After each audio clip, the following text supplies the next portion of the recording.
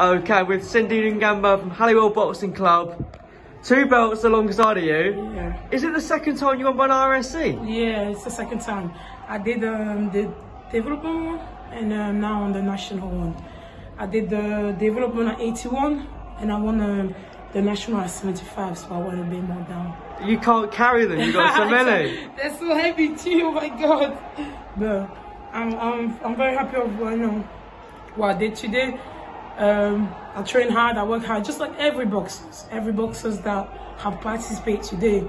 We work hard night, morning, early morning, and it just shows hard work pays off. I guess hard work just pays off, and I'm very grateful with my coaches and people surrounding me, and yeah. You box so well. Congratulations, enjoy the win. Thank you very much, I appreciate it. Lovely stuff.